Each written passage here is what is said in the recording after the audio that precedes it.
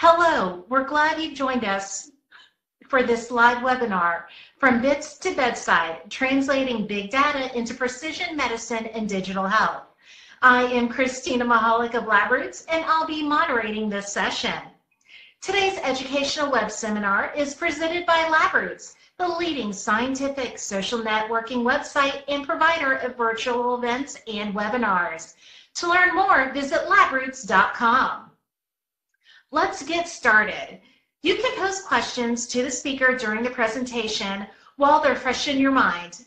To do so, simply type them in the Q&A box, which will appear when you click on the green Q&A button at the lower left of the presentation window. Questions will be answered after the presentation. To enlarge the slide window, click on the screen icon in the lower right-hand corner of the slide window.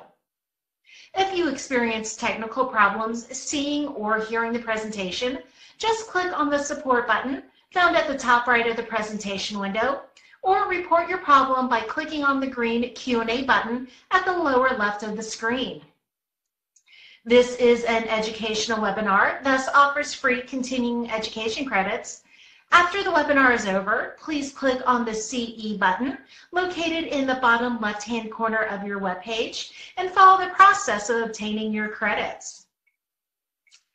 I now present today's speaker, Dexter Hadley, MD, PhD, Assistant Professor of Pediatrics, Institute for Computational Health Sciences, University of California, San Francisco. Dr. Hadley's expertise is translating big data into precision medicine and digital health. His work has resulted in an ongoing precision medicine clinical trial for ADHD for a first-in-class non-stimulant neuromodulator to be targeted across the neuropsychiatric disease spectrum. His laboratory was recently funded by the NIH Big Data to Knowledge Initiative to integrate multiple large-scale open databases to allow cross-platform computational analyses powerful enough to discover the functional genes and the related biological pathways that are defective in diseases. He received the inaugural UCSF Marcus Award for Precision Medicine to develop a digital health initiative to use smartphones to screen for skin cancer and reduce the mortality of melanoma. In general, the endpoint of his work is rapid proofs of concept clinical trials in humans that translate into better patient outcomes and reduce morbidity and mortality across the disease spectrum. It is my pleasure to introduce Dr. Hadley. Dr. Hadley, the floor is yours.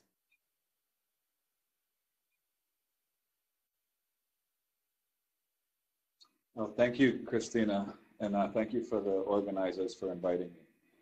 I'm going to tell you today about probably the last 10, 15 years that I've been working in biomedical research and some of the experiences I've had in that time, really with a focus on translational research or bedside impact. First, some disclosures. I've co-founded a few companies, I advise for some others, and I've received numerous grants and awards to fund my work. The first time I heard about precision medicine was, well, one of the first times, at least in the public domain, was when President Obama spoke about it at the 2015 State of the Union address. And the reason I didn't know about precision medicine is because we used to call it personalized medicine before that name was coined. And much of my research after medical school was involved in personalized medicine, i.e. finding personalized drugs for diseases that may be specific to a patient. So when I think about personalized medicine, I think of this little schematic here where there's a disease, there's some defective pathway that, usually some defective genomic pathway that is incident to that disease. And the whole idea is to find a targeted intervention to rescue that defective pathway. So those of us that have done biology know that multiple defective pathways can manifest similarly in complex disease. So here's an example of, by that definition, a personalized approach to treatment, where there's fever, for instance. I have 3 kids, and there's a test to decide who's going to get treated for that fever. So if one of my children has a temperature, that child will receive Tylenol. I can argue this is not a good example of personalized medicine. I mean, it is a test before we treat. However, we actually don't know the defective pathways that are associated with most fevers. There's a number of different molecules that have been implicated. What we do know is that Tylenol is very safe. So, but this is not what I mean when I say defective medicine. I'm sorry, personalized medicine. A better example is Herceptin for a specific subtype of breast cancer. What happens, pretty much the standard of care for breast cancer now is there's some kind of genomic molecular profiling. Oncotype DX is one of the most used tests. It's a microarray test that looks for the presence of HER2, a test for the receptor status for HER2. And Herceptin is a drug that targets HER2. And this is what I mean. We know HER2 is defective in breast cancer, and Herceptin rescues that defect. So our goal, or the project I worked on for many years, was to develop a Herceptin across multiple diseases, or any disease, to be honest. And the focus was for autism and ADHD, neuropsychiatric diseases. So the first part of my talk, I'm going to tell you about how we use a genetic screen to find a potential defective pathway that we can correct. We have a drug to correct and potentially target patients. So, so this is a big data talk, and the big data that I'm going to talk about for this genomic work in ADHD came from the Center for Applied Genomics at the Children's Hospital of Philadelphia. This is a pretty dated slide from, I believe, 2008 or so. And it's a slide of the largest biobanks at the time that had been planned. Here's Children's Hospital of Philadelphia, among the largest patients. The original goal was to establish a biobank and build up that biobank within 5 years. And when I came on board CHOP, it was about 5 years in, and the idea was to really translate that massive trove of genetic data into clinical impact, or translate into drugs and biomarkers, essentially. So here's a more up-to-date slide on the Center for Applied Genomics. Something like 1.2 patients visit the Children's Hospital of Philadelphia every year. Close to 10% of all rule-out disease patients come through CHOP in North America. That means they have very large-scale automated robots to manage samples. There's huge data sets. Every patient that's enrolled in the study, the genetics is measured from anywhere from 500,000 SNPs, or single nucleotide polymorphisms, all the way up to 2 million as the technology has changed. Huge data analytics, servers, supercomputers, et cetera, to be able to process that data and actually make inference, scientific inference. And of course, this is a live biobank, so to speak. 85% of patients have informed consent to be reconsented, meaning if we do find something in people enrolled in the study, we can actually go back to the patient to suggest a potential intervention to improve their condition. So in my time at CAG, the Center for Applied Genomics, I'm very proud to have contributed to this type of pipeline, which can rapidly move from the biobank and this genetic and phenotypic information that is so rich, that they collect straight through to proof of concept clinical trials. And we were able to do the work I'm about to describe within 2 to 3 years, basically go from genetics or data to a drug and a clinical trial that's been FDA approved. And the idea is quite simple. So we have this large biobank full of data. There's some kind of screen. In this case, it's genetics, because it's a genetic biobank. So based on the data that is generated from the actual samples in the biobank, we come up with risk factors or genetic or genes that are enriched at the single gene level, and then we can put genes together into pathways. Genes don't operate in unison, but they operate in pathways with other genes. And then based on defective pathways, we can come up with useful therapies that target those pathways and test those therapies in the patients we predict are going to work in a proof of concept clinical trial.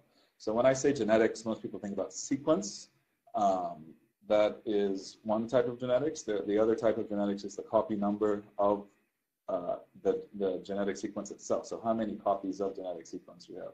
And the idea is the more copies of genes we have being transcribed is the more proteins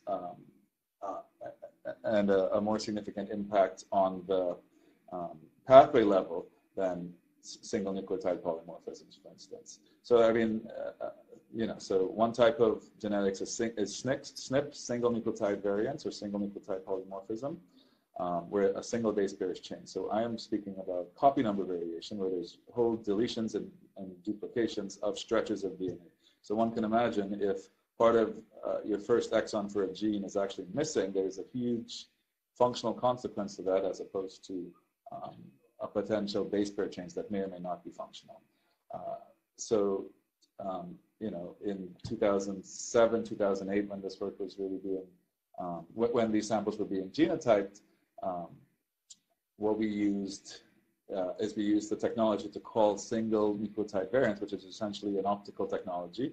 So these machines shine light onto samples with and without probes for a particular variant, and based on the differential intensity reflected by the light that is shown onto these samples, calls are made either for or against a particular allele. We take the actual raw intensities off of this machine.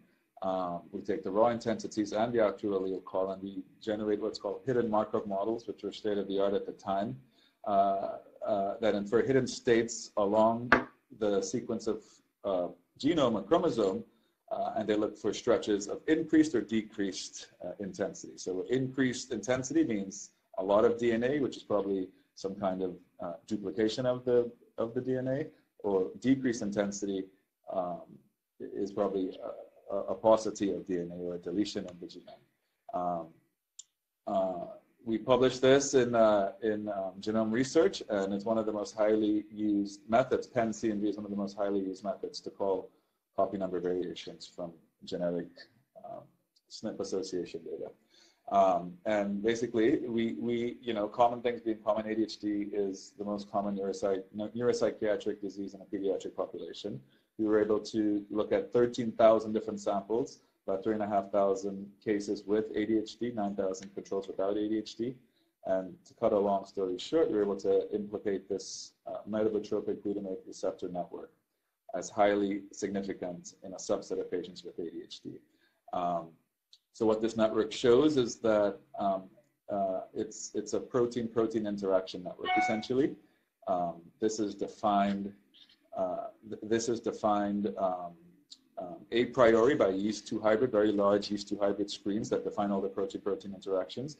And when we overlay copy number defects, the red and the green on this chart indicate deletions and duplications, respectively. When we overlay the colors, we see that many different genes in this network are, in fact, affected by both deletions and duplications. We found we took a similar approach to autism, which is arguably a more difficult phenotype to characterize than ADHD, and we looked at 19,000 samples that we analyzed for copy number variants, 6,500 cases with autism, 12,500 controls, and we see a similar pattern in the metabotropic glutamate receptor network, meaning that for both ADHD and autism, this network seems to be defective in kids, in a subset of children.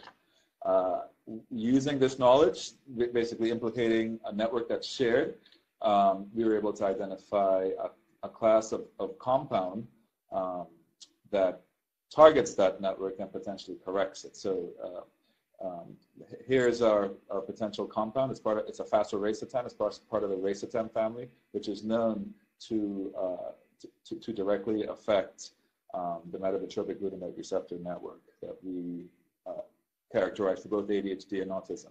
We started a clinical trial for ADHD, which is which we had finished phase 1 and phase 2. So this is, we enrolled 30 kids that were positive for the ADHD mutation, and we gave them, this is a dose escalation trial.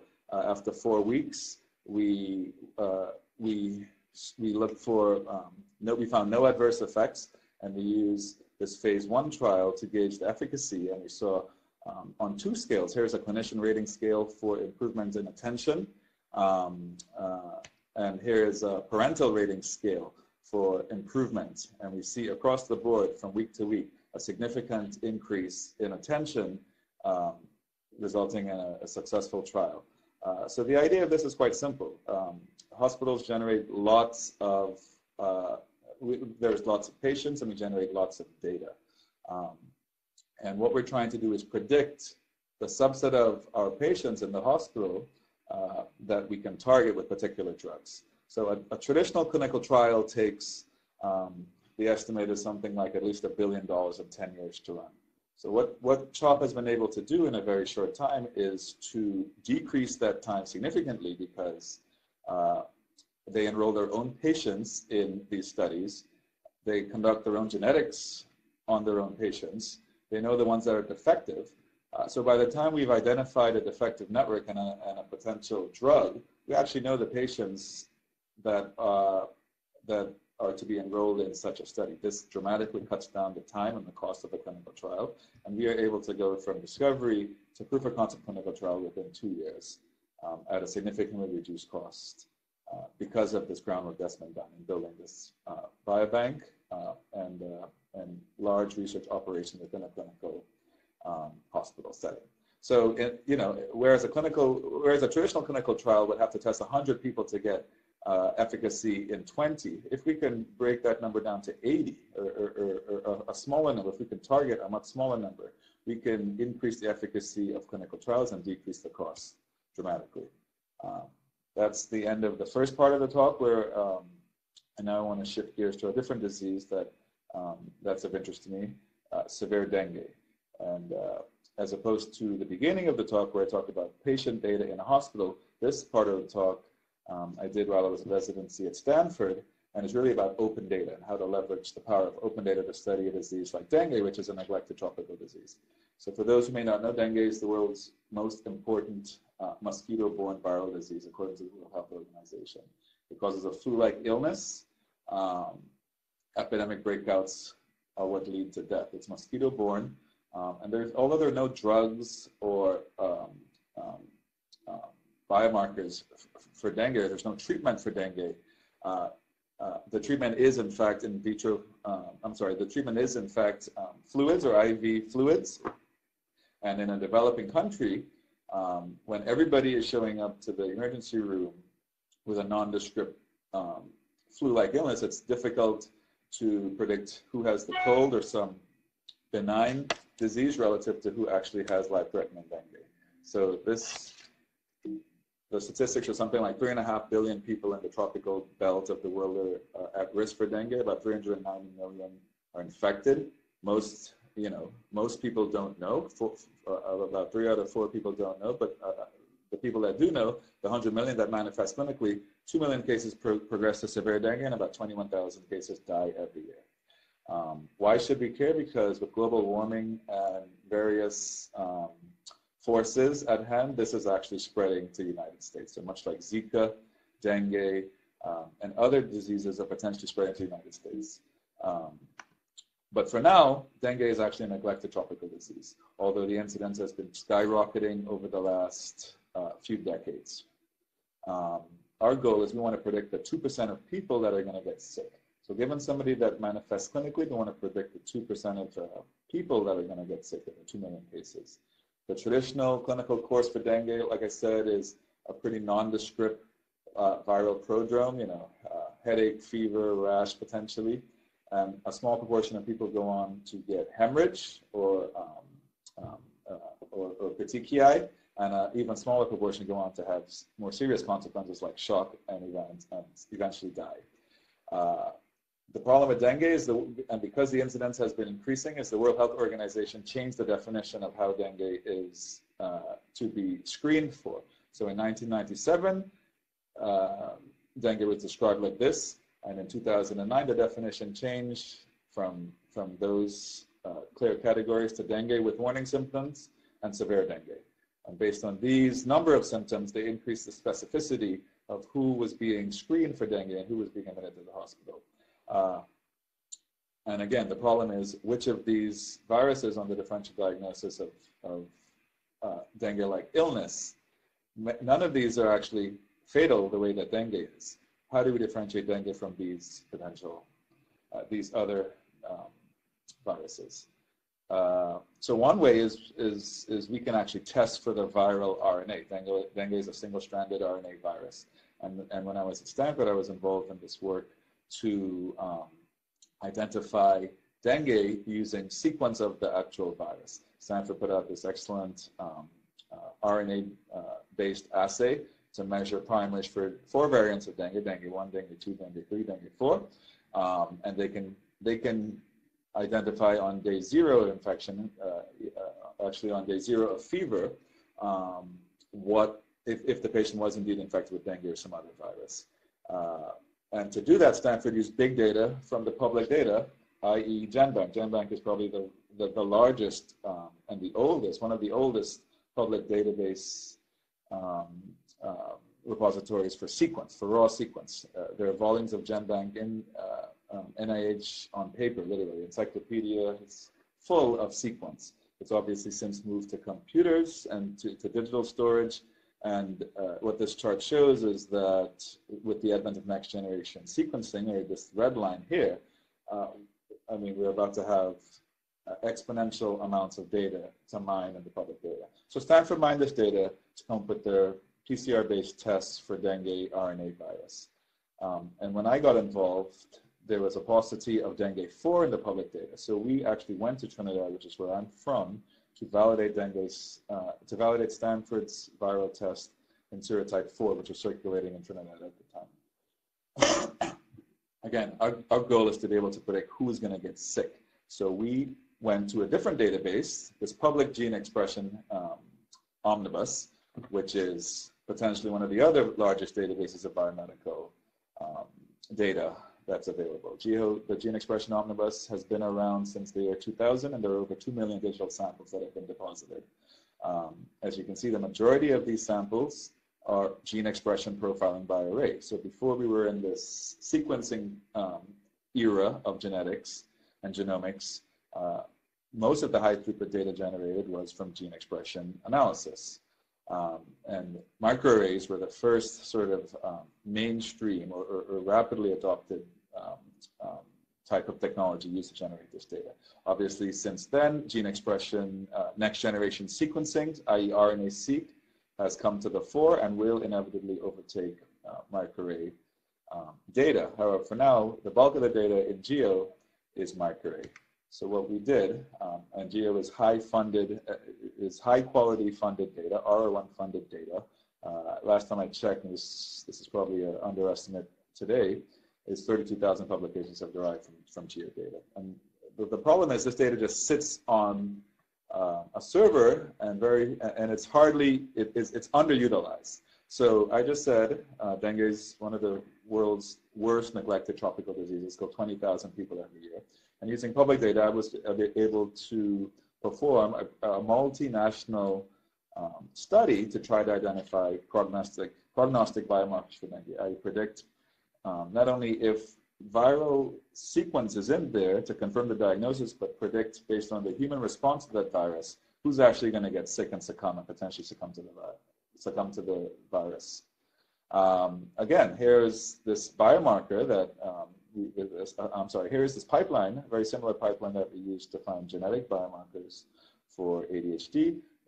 It's a very similar pipeline, except instead of genetic data, we have genomic RNA expression from NCBI Geo. We do a kind of analysis called a meta-analysis, where we reason across multiple studies to find robust differentially expressed genes. We amass multiple genes into some kind of signature. We can look for biomarkers and targeted therapies and rapidly get to proof of concept clinical trials with this approach. So with my meta-analysis of dengue across this international meta-analysis across a number of countries, I was able to implicate TNF-alpha from the top 10 genes predicted to be defective at dengue. So here's TNF-alpha pulled out of those top 10 genes. And we know for a fact that pathogenesis of dengue demise does indeed involve TNF-alpha. So here's from a recent review, or from a classic review of dengue on the impact of TNF-alpha. And now I can predict, based on the open data that we use, 80% of the time who's actually going to have more severe symptoms of dengue. And what we can do, given a gene expression signature, right? So meaning, what are the top genes that are defective in people that get sick from dengue versus people who don't get sick from dengue? And if I line these genes up here, there's a whole list of drugs, or the gene expression signatures of drug response. So we can you can clearly see from this figure here how we can have one signature for dengue and a whole list of candidates to correct the severe dengue symptoms that a patient may experience. And this library, this library of integrated network-based cellular signatures is public data that sits out on the internet that one can use to help prioritize any disease with a potential, with thousands of drugs that have been tested for their gene expression to drug response in cell lines. So our development plan for dengue is continued validation of prognostic biomarkers. We're developing a multiplex scalable test. One of the problems with dengue is that it is indeed neglected. So we have to go to countries like Trinidad, where I'm from, and Cuba, where there are good health systems and health records to try to develop these tests. It's very difficult to find patients that succumb from dengue because it's so rare, and it's very, we have to be pretty lucky and be pretty fastidious to find patients that are going to be able to find samples to test our prognostic biomarker prognostic biomarkers on our 10 gene panel. And we also want to try this list of drugs that we have identified. We want to try validation in model organisms to see if there's any evidence that we should take it to humans. And with that, I want to switch directions yet again to what my lab is working on now. So I'm an assistant professor at UCSF. The work I showed before was work I had done from two mentors, and it sort of has motivated what my lab is focused on, which is really massively collaborative analysis to fuel clinical innovation and potentially disrupt medicine. So we've talked already about a couple different databases that are in the public domain that we can use to make scientific inquiry or some kind of inference about disease. One is the gene expression omnibus that we just talked about for dengue. The other one was the LINKS, which is a drug response resource that can be used in conjunction with GEO to come up with potential drugs. But there's a whole lot more. There's a database of genes and pathways, genotypes and phenotypes. There's the Cancer Genome Atlas, which is DNA, RNA, and very high resolution cancer data, and a whole lot more. There's databases on target identification like GEO. There's StringDB, which is really proteins, and UniPro, which is proteins, ArrayExpress, and KEGG. KEGG is well known for pathway analysis. There's all kinds of databases that will be involved in any potential drug discovery, like LINKS. There's PubChem, which is actually side groups and their functional effects on drugs. Ingenuity incorporates pathways and drugs. And of course, at the most translational level, there's clinical trials databases, or the databases of results from clinical trials. Clinicaltrials.gov is probably the most famous. A tool viewed as has been spearheading IMPORT, which is data, an immune repository for clinical data. EPIC is electronic medical records. All of these different data stores are large, are rich, are relatively complete, and the focus of my lab is really how to integrate them to come up with more powerful predictions. However, the biggest problem with some of these data stores is that they're not properly annotated. They're not structured for big data analysis. While we may have in place very powerful algorithms to do what we wish to do, the problem is the data is not organized well enough for us to apply on a large scale, the algorithms that we have. Text mining and other computational approaches are not precise enough to be clinical grade. So one solution that my lab is pursuing quite avidly is open and easily accessible online tools to interpret big data towards more translational opportunities. So let's revisit dengue. As I said, the definition, the World Health Organization changed the definition of dengue, and as such, that change is reflected in the data that's been deposited over the last 20 years for dengue. So here's the 1, 2, 3, 4, 5, 6, 7, 8 different studies, and you can see how the people that generate the data, you can see how that data was described, how the actual samples, the digital samples were described. So early on, people would say DSS for dengue shock syndrome, DF for dengue fever, DHF for dengue hemorrhagic fever. And then later on, some people would write those words out. Here's one study, the second to last one, where there's WHO stage 3 and WHO stage 4, very, very detailed descriptors to the people that put this in there, what that means, but not necessarily to anybody else who wants to use this data. So very simply, we made an app to do that, for people that are interested in using this data to very quickly normalize the phenotypes so that they all mean the same thing. So here's an example of, and we put it on an online website called the Search Tag Analyze resource for GEO, stargeo.org. So this was NIH funded as really an attempt to engage large crowds of people to help to organize this data and to use it to discover their own, to answer their own questions and perform their own scientific inquiry. So suffice it to say, we expose all of the raw underlying data that's been deposited by the sample depositors, and we let the public or the biomedical community, med students, postdocs, whomever, ask questions with this data. So the original version of the StarGeo app, there were about 12,000 experiments that had been deposited in the public data of human gene expression profiling by array, about almost 500,000 samples. And to date, we've annotated 278 pieces of information across multiple studies, and we've done a number of analyses, some of which I'll take you through today. So here's dengue being analyzed on stargeo.org. Basically, we're looking for things for patients that either had severe shock or hemorrhage versus people that had just dengue fever with no serious outcomes. And we see a list of genes. 2 of the genes here, Elaine and LTF, are known to be involved in the TNF-alpha pathway.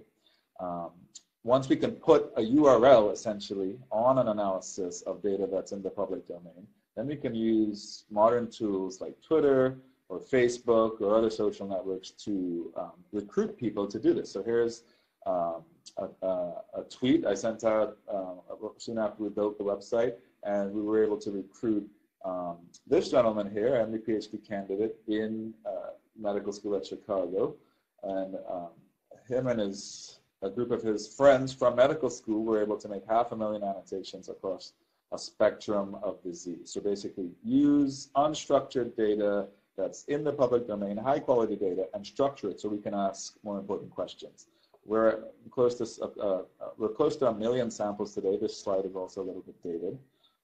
And what it shows is that about a group of, this is 9 users, basically, a group of 9 users were able to go through the public data, make 500,000 annotations in about just over a year period.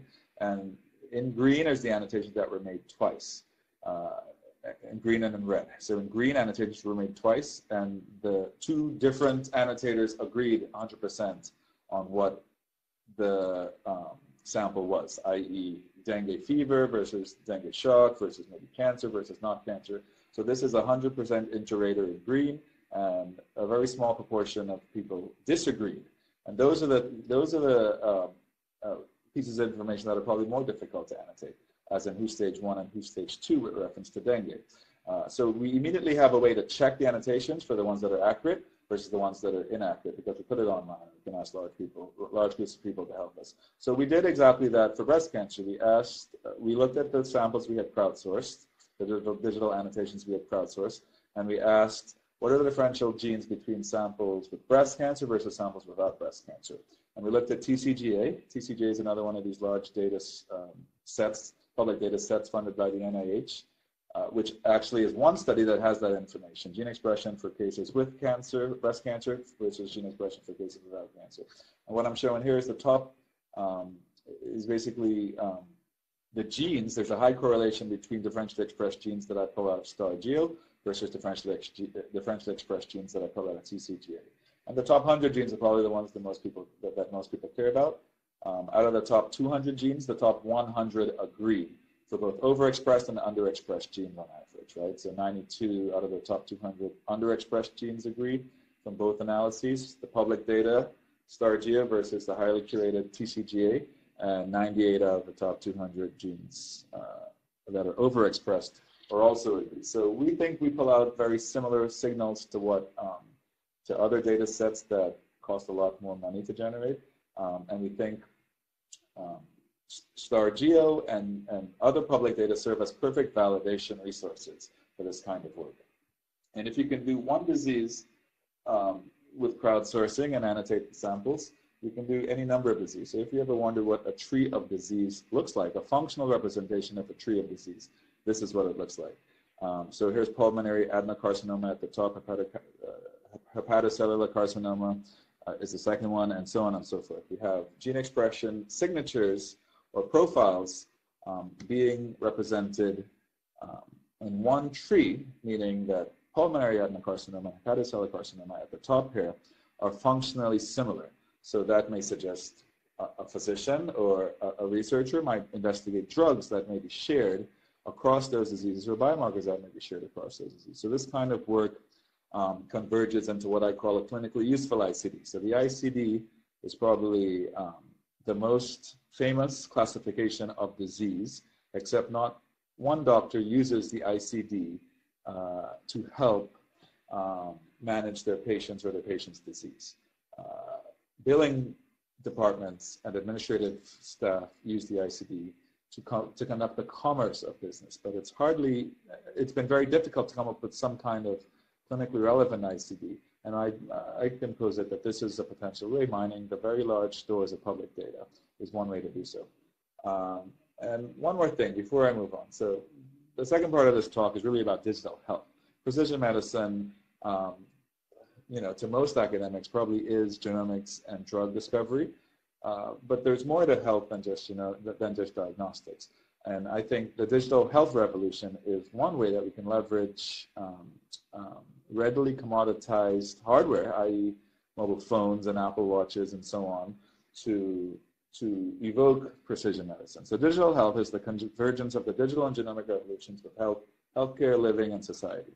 Digital health is empowering people to better track, manage, and improve their own and their families' health, live better, more productive lives, and improve society.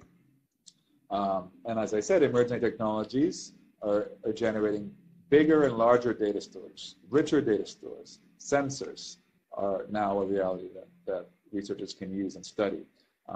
And there are a number of reasons why this is the time to be engaging in digital health research. The APIs have become open source and platform independent. Just about every major platform, Google to Android to Apple, they all have APIs for some kind of health and patient-oriented research. Informed consent is now a reality. It can be acquired on the phone, which speaks to the scalability of using digital health devices to conduct research. HIPAA grade security is built into much of these frameworks, and it just allows for a certain level of interaction with patient populations not currently possible today. And at the same time that digital health is making a name for itself, AI is continuing to outperform humans.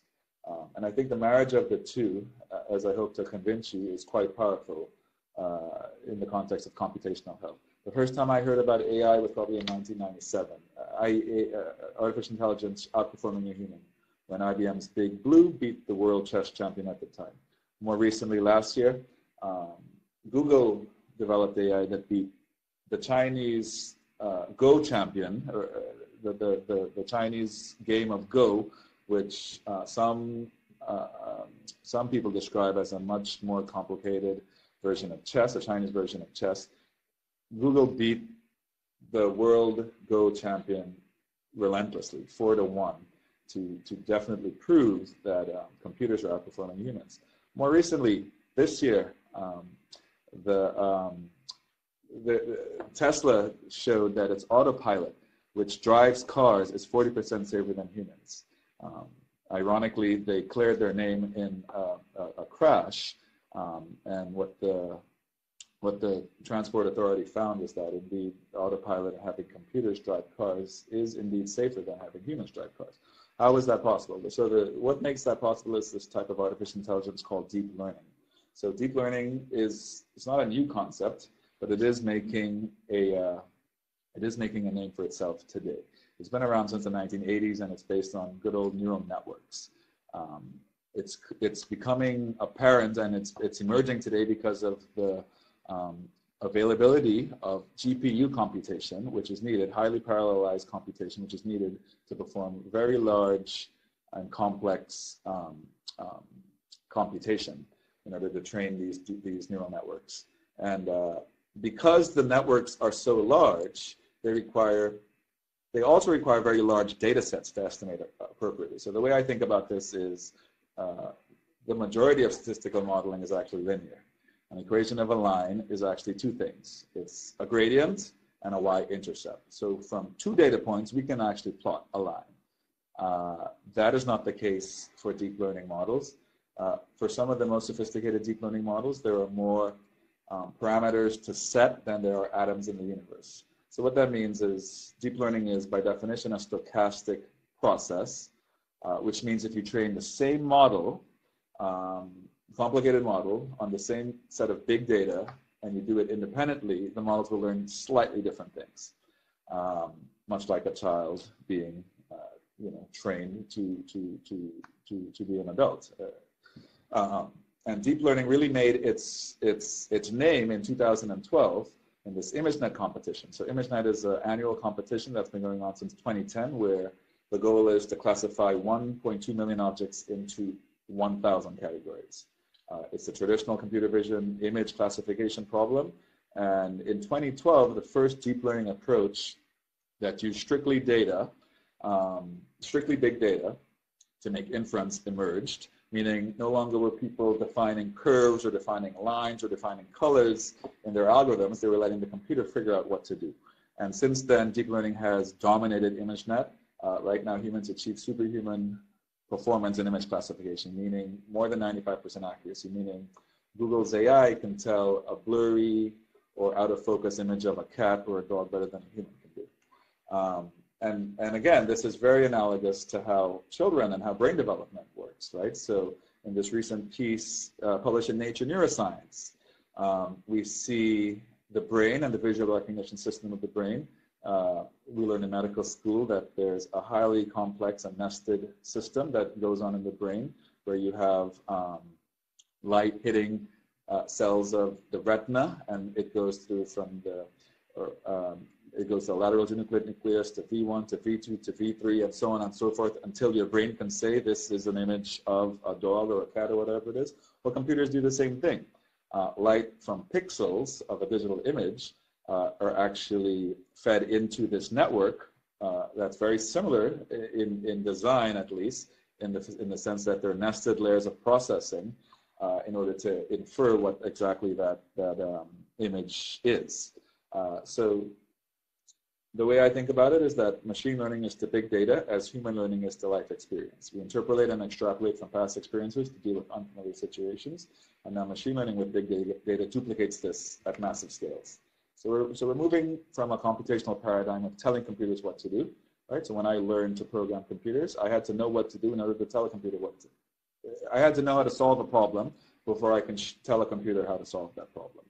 We're moving away from telling computers what to do to really just showing them what to do. We don't actually need to know what needs to be done. We just need to know what the answer is and let the computer figure it out automatically.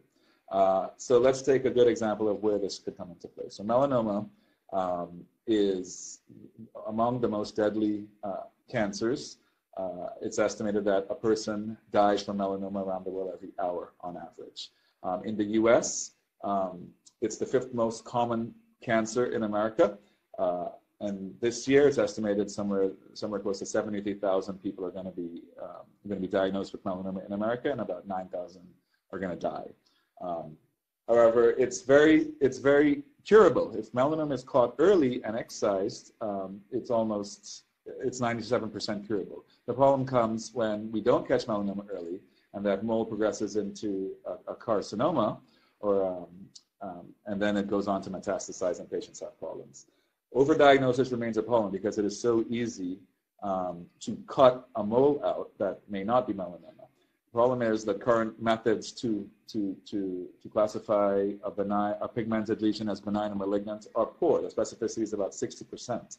Not only that, 36 biopsies are needed to catch one melanoma. That's at an incredible cost, somewhere close to $673 million in extra costs imparted on the health system because of this. So our goal is really to develop an objective clinical grade diagnostic for melanoma. As I said, the way that melanoma is diagnosed currently is completely subjective. So here is this A, B, C, D, E method that medical students learn and residents learn, where the asymmetry, border, color, and so on of the mole are used to make a judgment. There are other methods, none of them really are accurate. At the same time, a lot of selfies are taken, right? So in 2014, something like 93 million selfies were taken on Android alone, right? So these numbers are probably underestimates now since the slide is a couple of years old, but 25,000 pictures are taken by a young adult in their lifetime, right? And then about 30% of them are taken by young adults. The statistics are somewhat alarming. In 2015, more people died taking selfies, 12 than by shark attack. So our goal is really to turn the selfie into an instrument of doing good, and actually using a technique like deep learning, combine it with the fact that people are taking selfies at uncontrollable rates to maybe try to catch melanoma earlier. And the idea is quite simple. So we have an iPhone app that we've designed to use smartphones with deep learning accuracy to screen. So we've designed an iPhone app. We have a large database of images that have been labeled by their underlying pathology. And what we're doing is using the same state-of-the-art image recognition algorithms that have been trained on dogs and cats doing ImageNet. We're training them on basal cell carcinoma, squamous cell carcinoma, and malignant melanoma. And the idea is, over time, as we collect more images in the clinic, we actually have medical students in the clinic collecting images for us and following the pathology. We estimate about one student can collect about 1,000 images on an iPhone in the clinic that are labeled by pathology. And what we want to do is grow that over time at UCSF in our hospital health system, and we expect that the accuracy of our algorithms are going to increase over time. So currently, we can achieve an AUC, an area under the curve, of 0.967. That corresponds to a sensitivity of about 100% and a specificity of about 82%. Practically, that translated a number needed to excise of 4. On average, the number needed to excise of moles to catch one melanoma is anywhere from 10 to an expert dermatologist to 30 or even 40 for a more general practitioner. So already we think with our approach, we can improve the efficiency and the precision in screening for melanoma using smartphones. And again, this is on only 1,300 images that we acquired from the public data. Stanford has done this on a much larger level. They've acquired 129,000 images from public and private data stores across 2,000 different labels of disease, and they show very similar accuracy to what we have. So what this means is this technology is readily available. Given enough data, the algorithms exist, and it really is well poised to make a clinical impact very soon. So again, to end this part of the talk and probably the presentation, the same pipeline that can lead to proof of concept clinical trials applies not only to genomics data, not only to genetics data, but to any kind of big data. So here's an example where the data is pixel features, right? So we have an algorithm or an app to capture, we call it SkinDeep, to capture the images in the clinic. We have pixels as features. We have deep learning to learn patterns of those pixels that correspond to labeled outcomes, i.e. pathology. And we can use the algorithm to predict in the clinic patients that will go on to have melanoma. And our goal is to really have this implemented in the clinic and FDA approved in very short order to help improve and potentially catch melanoma earlier and decrease the death rate. And with that, I think I'd like to end. I have a couple of acknowledgements. The first part of the talk about ADHD and genetics was done at the Center for Applied Genomics at the Children's Hospital of Philadelphia, Heiken Harkin-Arson's group. Many thanks to Dr. Harkin-Arson. The second part of the talk, I was a resident at Stanford. I was working in a Tool Buttes group. Really showed me the power of open data and sort of the things that data can achieve. And now the last part of the talk, the digital health, is what my new lab is focusing on at UCSF. Definitely want to make specific mention of Abhishek, Maria, Simone, Michael, Andrew, and Albert. They've been awesome in helping set up this melanoma project, and they're very excited moving forward.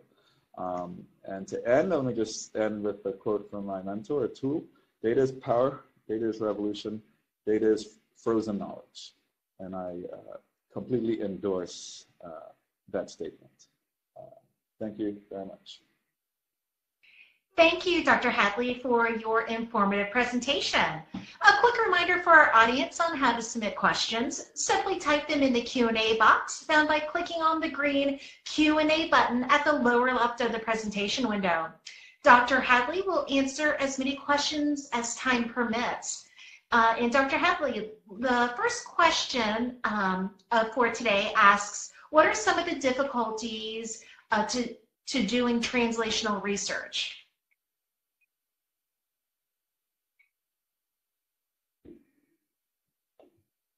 Sure, thank you, Christina.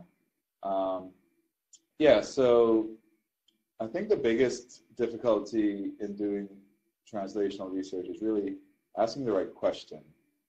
We generate so much data today in the clinics, online, we share it, we put it everywhere. Arguably, the answer to whatever question we want probably is already in the public data or in the data that we generate, and the key is to ask the right question. So translational research involves some level of computer science and some level of medicine. And I think critical to doing translational research in the future is finding and educating individuals who really have a good grasp of both of those fields. In my experience, most physicians that go through medical school really are not exposed to any kind of computational or any kind of data analytics or even basic tenets of how biomedical translational research is done. And I think having a better synergy between computer scientists and having less stark barriers between computer science and medicine, I think with the future really lies in both of those disciplines, and sort of having experts work together more closely, but the same expert being well versed in both of those fields.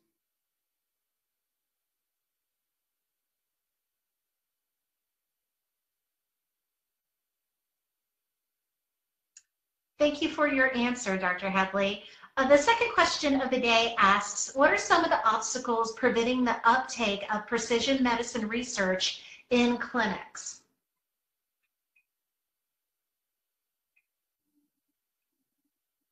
Sure. Yeah, I think the answer to this one is quite multifactorial. At the first level, I think the FDA has to become more involved in precision medicine type of trials where there's a test before patients are treated. I think the current level of regulatory science is lacking far behind the pace of discoveries and innovations that we're making in biomedical research and in developing precision medicine. I think physicians need to be educated more about the benefits and sort of the availability of precision medicine. Most of the impact today is actually being made in rare diseases, and it's difficult to know really what is available for all of these rare diseases. So experts in the field really need to be on top of the literature and need to be educated as to what the potential benefits for the patients are. And I think finally, from the health system infrastructure standpoint, it's quite curious to me that we have entire departments dedicated to coding patient data to seek for reimbursement or for payment, as in the ICD example I gave in my Monday talk. But we don't have research departments coding this information to sort of give back to the patient themselves. Right? So we generate lots of data in clinical medicine. We're generating at breakneck speed, and I think a lot of that responsibility really is on the healthcare institution to make that data usable to people like myself and others who may be interested in using it for deeper scientific inquiry.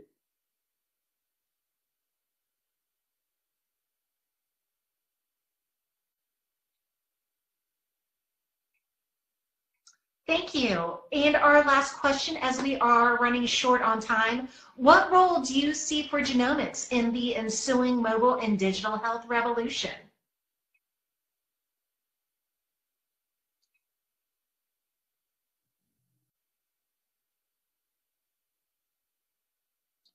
Thanks for the question. Yeah, genomics. So genomics, genome was sequenced in 2003. So it's been 15 odd years of being in the era of genomics. I think the future is far brighter than the past. I think there's been a lot of emphasis on genomics, and 10 years ago, everyone thought we would have all kinds of new drugs and new biomarkers and new interventions. That has not necessarily been the case. And I think the future genomics, I think the future interaction of genomics with other pieces of technology, much like mobile health and digital health, much like artificial intelligence, is very exciting. I mean, genomics is by definition big data stores, and this is what powers the AI of today. I think dissecting medicine into, it's not just drugs and it's not just diagnostics. There's a whole screening aspect to medicine and population health. And I think combining the potential for digital and mobile devices for that very important screening functionality, that's the first entry of patients into the healthcare system, use genomics for some more diagnostic approaches. I think that combination will be quite powerful from a public health perspective in maintaining the health of the population.